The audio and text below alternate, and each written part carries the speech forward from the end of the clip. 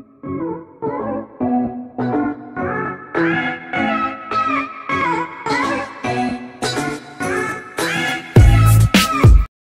guys, so today we're with another video.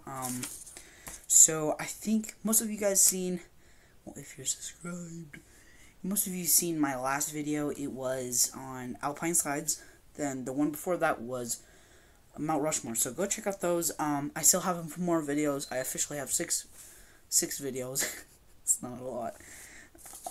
Okay, so today we're going to be doing traveling tips. So, I live in Belgium, and I've had very long flights, like super long. So I've had 8-hour flight. That flight was 8 hours here, then a 2-hour flight, then a 1-hour flight. It's miserable, and I just want to help you guys with some ways to prevent that. So, let's start off with time. So, time, you always want to have a watch. If you're just traveling by yourself, yes, you need a watch. But if you're like a kid like me, I mean, your parents worry about that stuff. It's never really a problem. But if you're traveling by yourself, take a watch. A working one, make sure you can change the time very easily to wherever you are, because time changes so much. If you're going from country to countries, definitely have a watch that you could switch time easily. Next, we're going to talk about medical, if you, like, need a wheelchair or something like that, that's awesome, because then you get, like, best seat probably in the house, sometimes. Like, my mom busted her foot one time, and she had to go in the very back of the plane. We don't know why. But, most times, you get to go in the very front, which is best, I feel. So, yes. And always, for just in your backpack, always just have a medical, you know, those little miniature medical packs, band-aids, alcohol wipes, all that stuff. So you're always safe. Then bathroom. So make sure you have one roll of toilet paper. Hand sanitizer, because of the whole pandemic.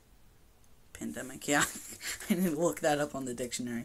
So yeah, toilet paper roll.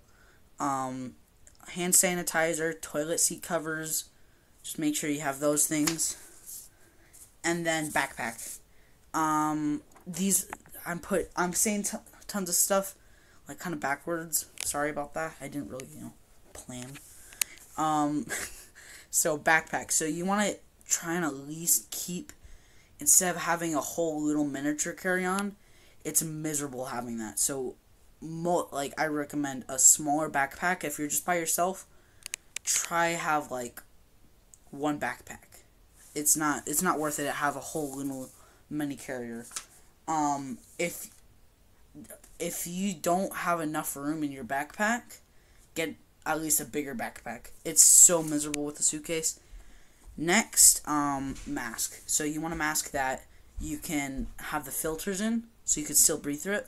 Because we went through the whole airport with masks on, and it's so hard to breathe, it's almost impossible. So make sure you want to have a mask all times. Don't get sick. I mean, you don't want to get sick. Just make sure it has those little filters on each side so you can actually breathe. Next, food. So don't bring any fruit, any of that stuff. Like, if you guys heard of banana bread, that's a good one. Jerky, you can have that. There's so many things. Hi, Chanel. Sorry, that's my aunt's dog. Chanel, come here. Chanel, come here. Hi, baby. Come here. Fine, leave me. Okay, so yeah, food. Jerky sticks are best, I think, for snacks. You might want to pack Cheetos. Those are good. Cheez-Its. Yeah, that stuff that you won't get in trouble for having. So clothing next is a big one. So depending where you're going, let's say I'm going to Florida, it's very hot there. I'm going to want to wear sweatpants, even though it's very hot, because planes, it's super cold in there. So not a long sleeve though. I would wear a t-shirt if you're going to Florida, from like Europe or something. But wear stuff as like your comfiest clothes, like almost like pajamas, but obviously not pajamas. But yeah, so that's good for clothes. If you're going somewhere cold, it's pretty simple. Just wear your cold gear, normal clothes, like maybe like just sweatpants, t-shirt, under your big vest stuff for the cold.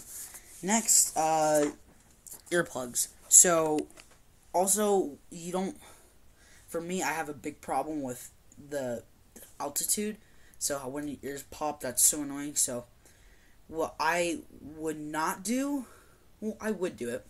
I would get the earplugs. They're like clear, like clay looking stuff, just like clear, squishy stuff in a little box. It's for swimming, but you could also use that.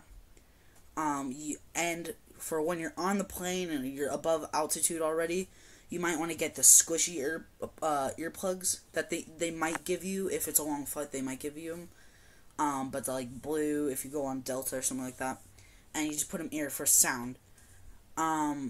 But to help with the ear popping, you can also chew gum. That really helps. When we're landing, you also have the ear pops and your stomach gets woozy. I just hum like the whole, like as deep as I can and as loud as I can. No one's going to hear it. It's just the whole engine's roaring. No one's going to hear it. So I would find that best to like focus your mind on something else, and just to for some reason it's so weird, but it just really helped me on my flight. Next, lightweight. You want to keep everything light, so you're not like carrying like 50-pound bag through the whole airport. That's like miserable. I've done it before, and you get so tired you just want to sit all the time. It's pretty bad carrying something heavy. So then make sure next with your electronics. So if you have a laptop, iPad, whatever electronic that needs to go in your bag, because most likely you're going to have your phone in your pocket, keep those at the nearest pocket that's accessible, like, because you're going through security. It takes, like, you don't want to back up the whole line, so just keep it in the nearest pocket. That makes it easy to take it out, and take it out even in the plane. You gotta put it under your seat and make sure you don't bother the guy next to you, so just pull it out, take it out easily. It's little stuff, but it just helps a lot.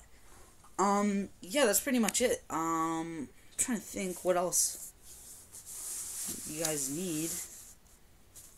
Yeah, there's not much else. Those are traveling tips, guys. Please tell me anything else I missed in the comments. I probably did miss some things. Yes. Keep your passport in a safe place, please. We don't want anyone stealing your stuff, so keep it. I don't know, because you also need it accessible, so keep it somewhere safe. Like your wallet, that could be pickpocketed. So you don't know if that's, you don't know if that can, so I wouldn't recommend putting it in your pocket. If you're with a big group, your family or something, have them all in the same place. Don't spread them out thinking that, oh, if they take one, they're not going to find all the other ones. Just keep them on one big place, like a bag, like a, pencil bags, something like that. Like, think of the safest place as you're traveling. And yeah, that's pretty much it, guys. So, also, if you're traveling with a dog, you're just gonna have to ask me to do another video on that. It's hard enough traveling by yourself. It's sad because my family weren't able to take our dogs, and we had to leave them with our neighbors. Oh, I miss them so much. But yeah, so I think that's pretty much it. Yeah. So this was a longer video. I'm sorry about that, guys. I just can't tell if you guys like long videos or short videos. So, yeah, that's pretty much it, guys. Thanks for watching. Comment down below what I missed. Like and subscribe. Go check out my other videos. I just added some more music to more of my videos, so they sound a lot better. So, thanks for watching, guys. See you next time.